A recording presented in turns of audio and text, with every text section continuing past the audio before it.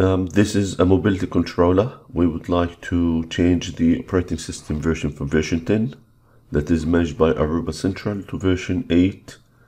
We would like to use it as a mobility controller, not like as a gateway. So if you issue the command show version on this,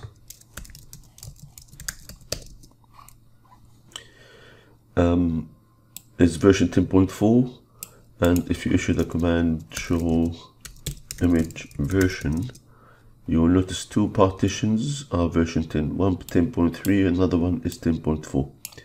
Now the active one is the default boot is partition 1.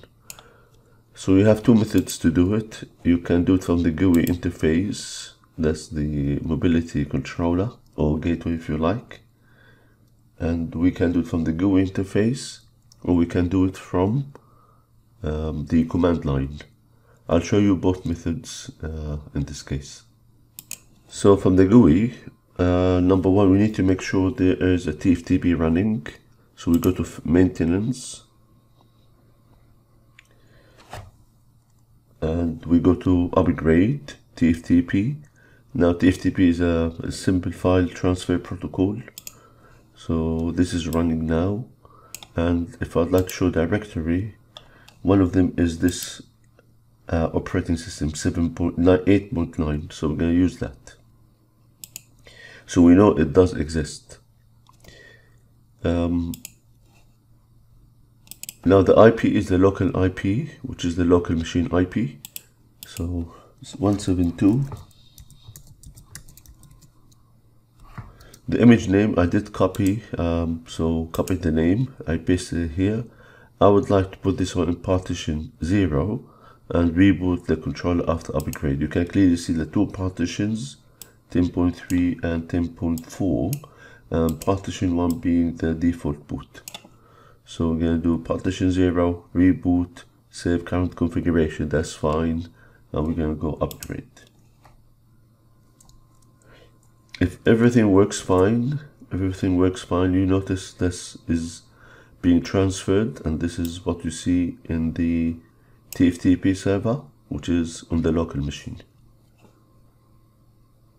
And that will cause the controller to reboot, and then that becomes part of 8.9.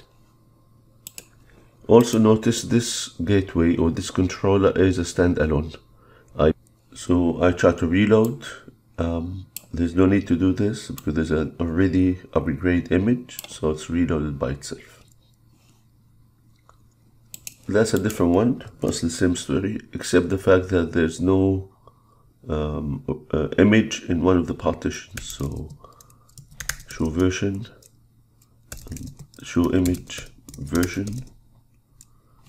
So we're going to upload to this partition, and then that image will be 8.9.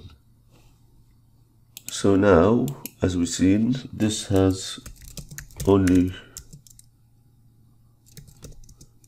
one image in partition 0. I would like to upgrade or install 8.9 image into partition 1. So we're going to say copy from TFTP and the IP address of the TFTP and the name of the file, which is this one. That's the name of the file, and the options we go to system and we go partition 1 in this case. And if we go to the TFTP server itself, we should see it happening.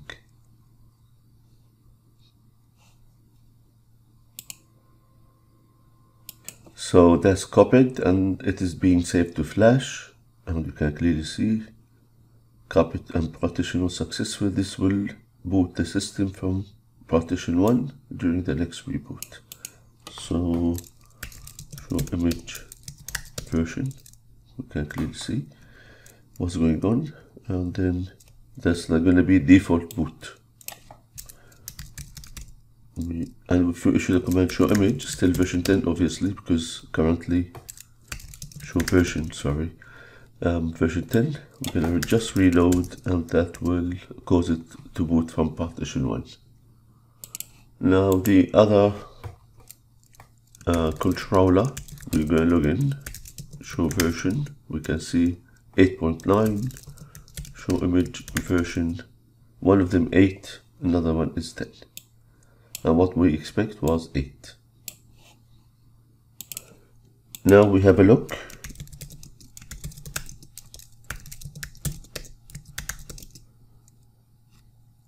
That's 8.9, and it is the default boot.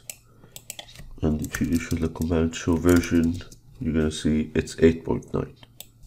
Show AP database, you notice there's no AP. Now we're going to show you how to convert an AP from being a standalone AP into managed by a mobility controller.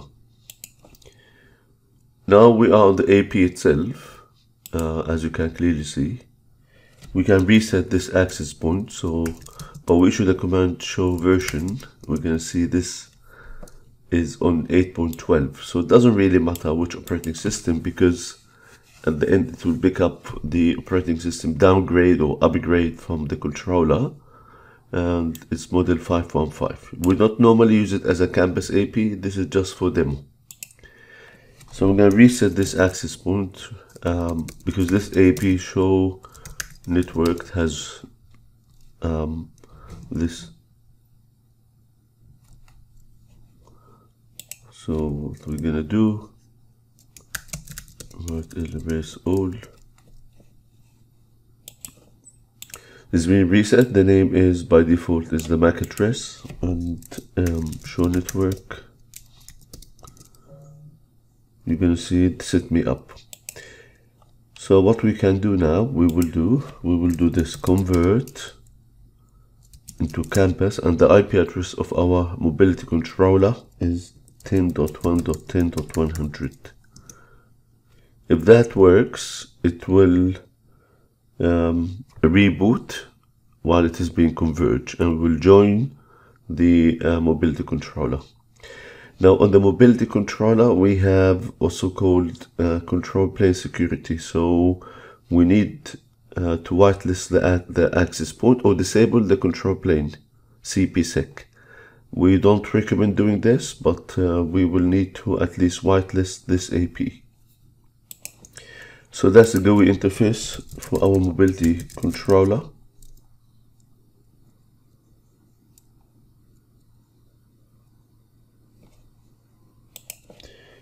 We can see the version 8.9 at the bottom left. So what we'd like to do in the configuration,